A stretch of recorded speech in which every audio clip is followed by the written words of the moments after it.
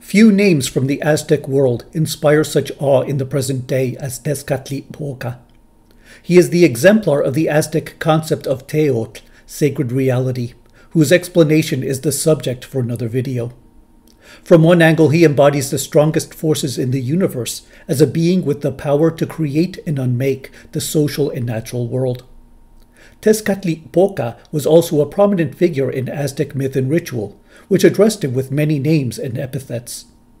While not an exhaustive list, this episode in the Aztec God Names playlist will survey the most important and familiar of them with some notes on their meanings. It will work mainly from a famous quote from the colonial period, and then conclude with a personal dedication to the deity. I begin this episode with a look at the name Tezcatlipoca itself. Literally, mirror smokes, but commonly called smoking mirror, a reference to the cloudy sheen of his obsidian mirror and the mysteries revealed behind its dark surface. He could show a person or even a nation their destiny because it was he who willed it to become. The name Yaotl referred to his role as enemy. As such, he was one who sparked discord to begin wars, required to expand empire and supply sacrifices. While on the one side he promoted violence and death, on the other he could foster life instead. Ipalnemowani may be figuratively translated to, by whose grace there is life, or more loosely, he lets there be life. This term, pointing to the charge to maintain life in the world, was used to speak of the sacred as recently as the 20th century in Puebla, according to Timothy Knab. The following passage, from Book 6 of Sahagún's Florentine Codex, strings together a row of colorful nicknames and phrases familiar to Tezcatlipoca, many used from educated nobility to village healers. The translation is my own.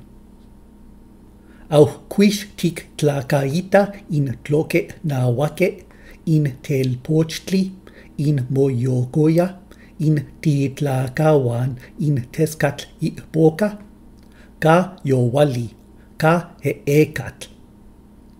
You may have noticed the poetic sound of tloque nahuaque, both ending in the e suffix, which indicates possessing a thing.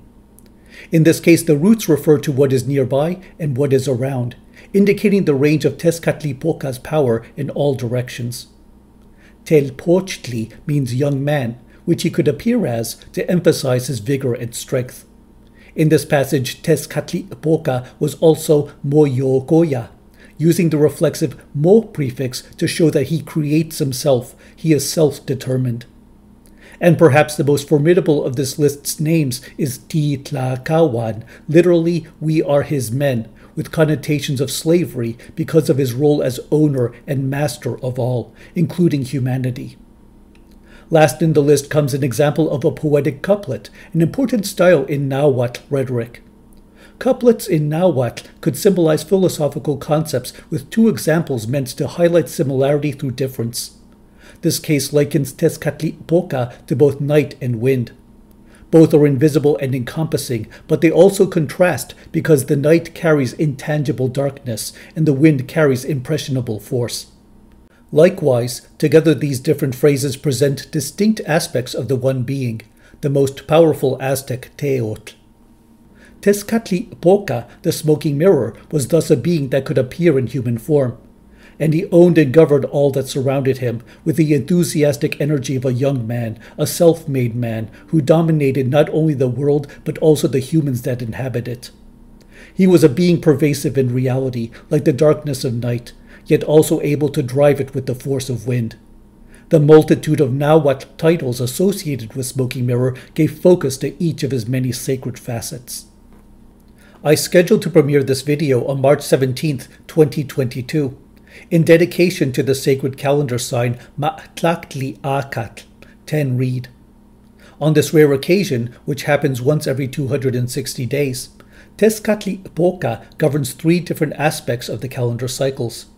The 13-day round beginning with 1 lizard, the 10th position in the sequence of 13, and the day sign of Reed, itself a sign of power and authority, whose sign appears here. Smoking Mirror's presence in Aztec thought crossed the dimensions of space and time. Please like, share, and subscribe to the Eye of the Serpent channel for updates. Your Patreon support goes toward travel, research, and production. Thank you for watching and good roads.